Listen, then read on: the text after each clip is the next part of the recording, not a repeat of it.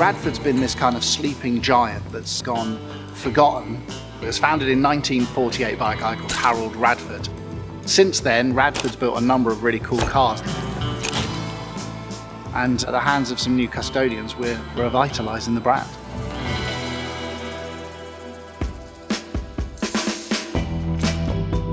Radford have linked up with Lotus. They also have a really cool history. Lotus was founded in 1948 as well, so it's weird that Radford and Lotus are the same age. We agreed to do this collaboration. We started to look at the back catalogue of Lotus that have existed to try and get inspiration. What were we going to do? We had to translate this old design onto a new platform. And as a coach builder, we want to offer as much customization as possible. And we're not just about customizing the paint or the material, we're all about surface change. So we create a 3D model and we reprint that part. If you want to know how much impact 3D printed parts has had on the two Radford prototypes, between both cars, they have around 500 3D printed parts.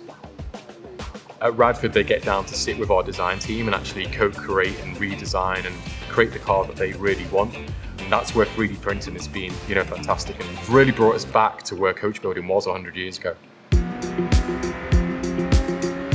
Now, this is the Radford Dash. This is an ASA material from the Stratasys F900 machine. Now, ultimately, this is going to be wrapped in leather.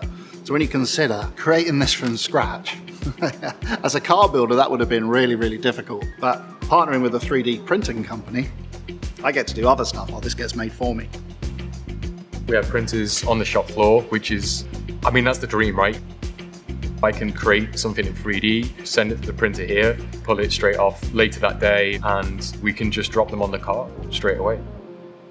And look at the detail that's needed to make this panel work. Now, a customer can hypothetically walk in, change that detail, and we can create a unique part, like a door card, that suits our customer. We get that one-off experience, and we have the ability to do that at the press of a button. There was some moments in the project where we didn't have enough printers. Even running at full capacity, they wouldn't actually print enough parts in the time frame that we had. And we put all our faith into Stratasys Direct to basically create those extra parts in the short time frame that we had left. Stratasys has also provided us with additional technologies. We've used FDM and SLA, for example, the rear light on our car. Now, this is nylon 12 carbon fiber filled. This is a jig that's built to be durable. We need this twice to locate and drill the hole for us to put the front clam latches down. See, Stratasys don't just provide components for the car, they provide us jigs to make it. It's great to have that aspect of Stratasys to be able to control our overflow. The way I look at it is that those printers should be running as long as possible, ideally 24/7. GrabCAD Shop allows us to basically upload parts and efficiently have everything in one place. And then we're able to manage the print process and making sure we've got an efficient way of keeping track of all of those orders and everything that's going to the printer.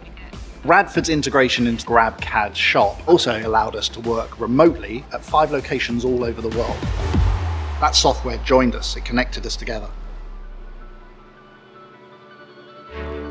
Stratasys have been able to support us, not only just in the machines here as well, and the knowledge and expertise that they brought to the table, and be able to guide us through the right paths of this in such a short window. Relaunching an iconic brand like Radford, we set our stall out to only work with world-class companies. Lotus is a world-class company. Radford is a world-class company. So when we looked at 3D printed parts, we looked at a world-class company. We looked at Stratasys. If I partner with anybody, I just want to try and find the best and work with the best, and that's how we become the best at what we do. Quite honestly, we wouldn't have the car we've got today without Stratasys involved.